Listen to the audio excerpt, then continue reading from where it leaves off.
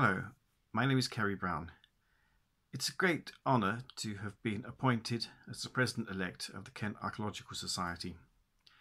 The Society has existed since 1857. It's therefore one of the most long-established, but also perhaps the best known, of local archaeological and historical societies in the whole of the UK, and possibly even across the world. There are very few societies like this in any country that have the kind of depth and history that this has. The Kent Archaeological Society exists principally to focus on knowledge of the local environment in which we live and of its long and complex and fascinating history. I think that there are three principal points about which we focus on. The first, of course, is about the heritage of this extraordinary county in which we live, its archaeological heritage and the heritage in the built environment, but also in intangible things like the literature, like the history that is within documents that exists in such plenitude in this county.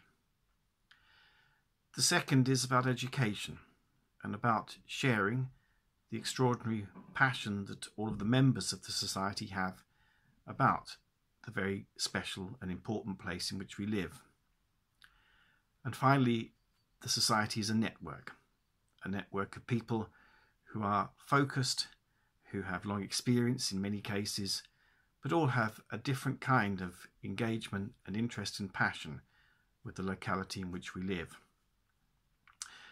The society really wants to engage more and to share more the aspects that it works on in terms of heritage, education and the network that we offer. Every year we produce the Archaeologia Kantiana, one of the longest established and the most important of learned journals about the history, archaeology and circumstances of this county. We also put on events and we also offer all sorts of opportunities for people to be able to engage, research and understand more about the place in which they live and its pasts. I have been a member of the Society for almost 30 years now, and it is a wonderful thing to be able now to communicate and to contribute more to the Society's work.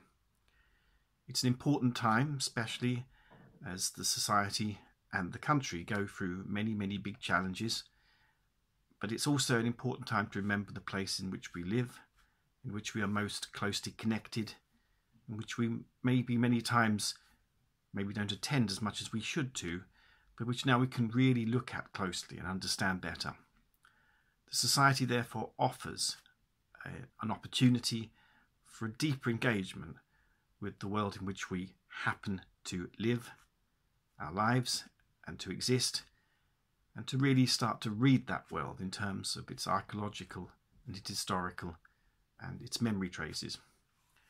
I really look forward in the next few years to working with the Kent Archaeological Society in this exciting endeavour that we are all engaged with, and I really hope that I am able to meet you all, to work with everyone, to work with the trustees and all of the others, the patrons that have contributed so much to this society to make it into a future which is sustainable and which is able to share the extraordinary passion and engagement with this wonderful county and its truly remarkable history. Thank you very much.